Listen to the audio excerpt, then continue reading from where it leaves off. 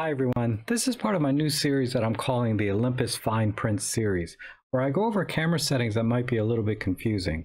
Today I'll be covering the differences between the noise reduction and the noise filter settings, what they're used for, the settings, and then I'll give you a couple of examples.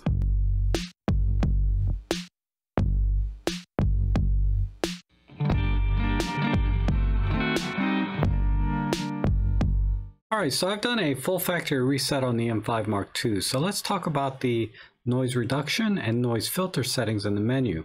So you have to go down here to the custom menu, and we'll go into menu E for exposure, metering, and ISO. And you'll see the second two line items here, noise reduction and noise filter. And if we just take a quick look at the settings, we have off, on, and auto. And then for noise filter, we have off, low, standard, and high. Now the difference between these two is they work very differently and they're for different purposes. And let's talk about the noise filter first. The noise filter is designed for your JPEG images. It has no bearing on your RAW images that you take. So if you're taking pictures with RAW plus JPEG, it's only going to affect the JPEG image. And what it's trying to do is reduce the noise and grain, like the color, noise, and grain in your JPEGs without losing detail as best it can.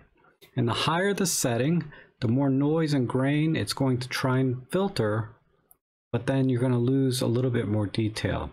So I typically like to leave this off or on low, because even when it's off, the camera applies a little bit of color noise reduction to the images anyway, and that's usually good enough, and that way you retain the maximum amount of detail.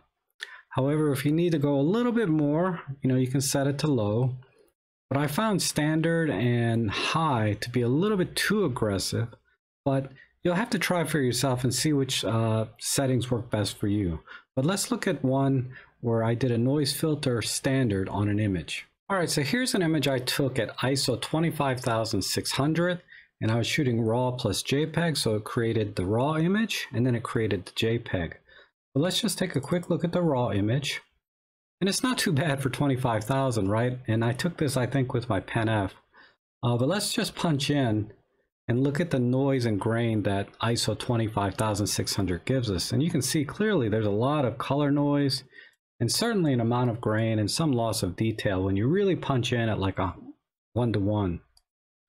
Now let's look at the JPEG image that it created, and I had the noise filter set to standard here.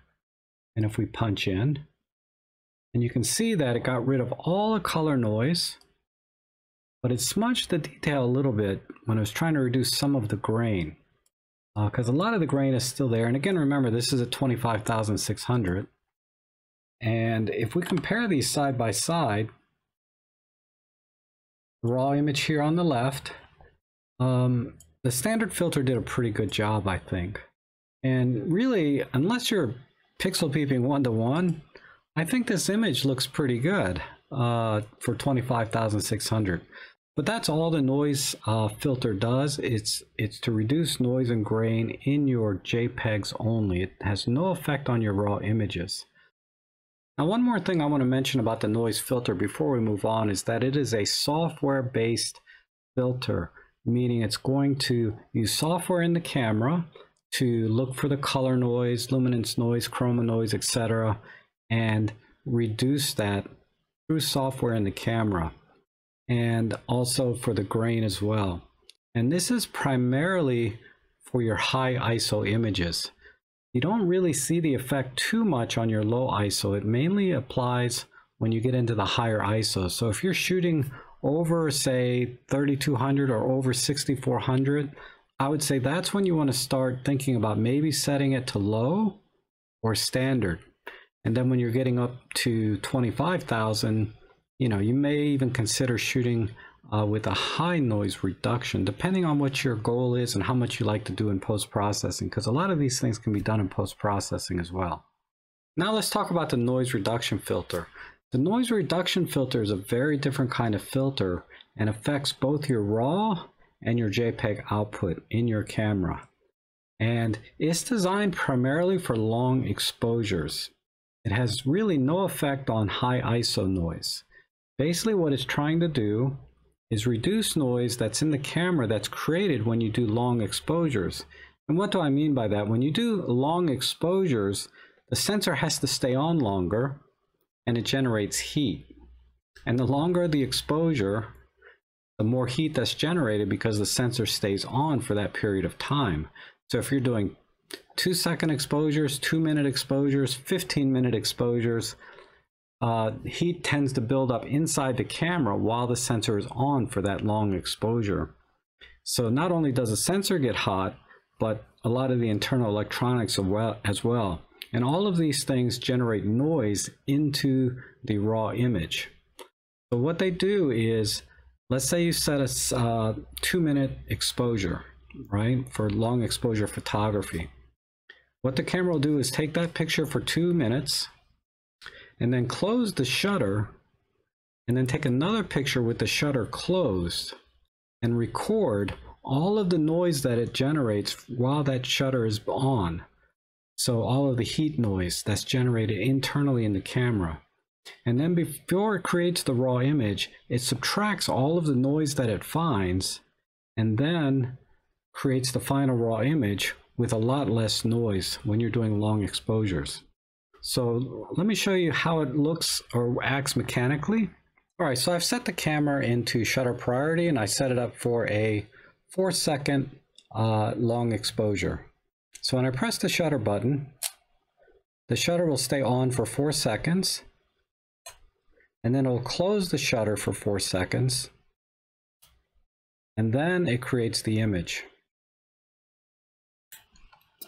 And like I said, while that shutter is closed, it's recording the noise that's generated by the heat on the sensor and the electronics inside. So let's look at a real-life example. Now this is a picture of my dining room, and it's a 15-minute exposure at ISO 200. And I turned the noise reduction feature off. And if you look at the image, it's not that great, you know, in terms of just the color and clarity, even at, you know, zoomed all the way out like this.